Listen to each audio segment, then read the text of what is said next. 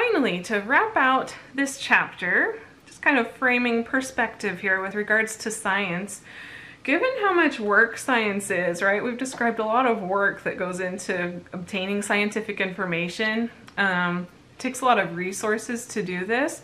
So I think sometimes people start to wonder, sort of like, why bother? It seems like there are a lot more pressing things. There are people who are literally hungry and don't have enough food.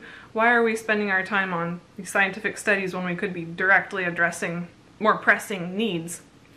And there are some important considerations behind that. We're going to make a list of some of the benefits of science to society, and then also some of its limitations.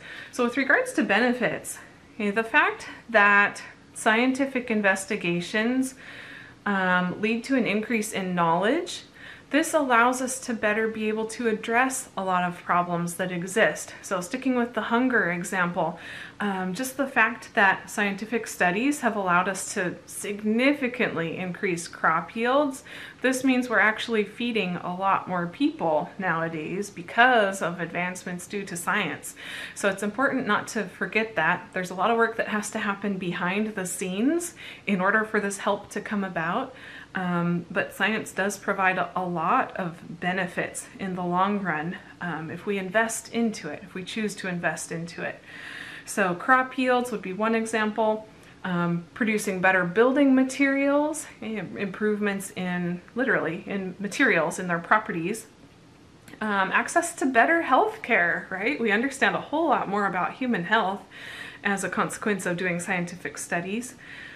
Providing clean power sources, more efficient power sources. That's just a very short list that's given here, but lots of improvements to technology and the human condition have come about from investing in science and doing science.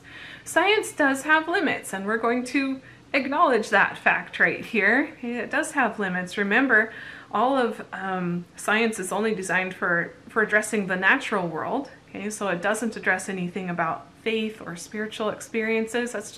It's outside of the realm of science. So there's a limitation on science right there. Science also, it can't give us necessarily the right answers. So if there are ethical questions about something, science doesn't have the tools to address that. And it's important to keep that in mind. Like with the question of cloning, should human cloning be permitted? That's a question that should be addressed by not just scientists, but that's a question that's relevant to all of humanity. It's up for public debate, not just for scientists to decide. And then finally, actually at the top of this list, for limitations of science, there's some information that we can't obtain by experimentation. And this is kind of interesting in the case of humans. So usually we do not experiment on humans. There are a couple of exceptions to that. If people are willing to participate in experiments, then sure, we can run experiments with people. But in general, we don't just experiment on people. And so there are limits about what sort of information can we obtain with science in the context of humans. Okay, so tying this all kind of together,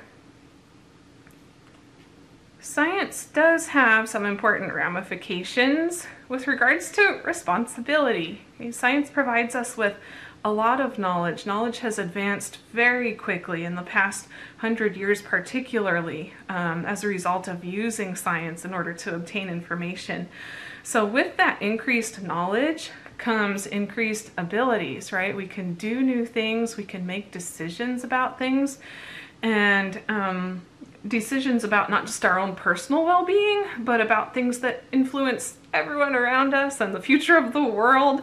So these are really big decisions. Since our choices make a difference, it's really important to do our best to acquire accurate information, base our decisions on accurate information. That's why we talked about being a critical thinker today, and just obtaining the skills that we need to make these intelligent decisions. So that feels like we've been all over the place today, but this is all just meant to kind of frame what we're talking about here with regards to human biology and science. So that's chapter 1. We will be continuing on next time with chapter 2.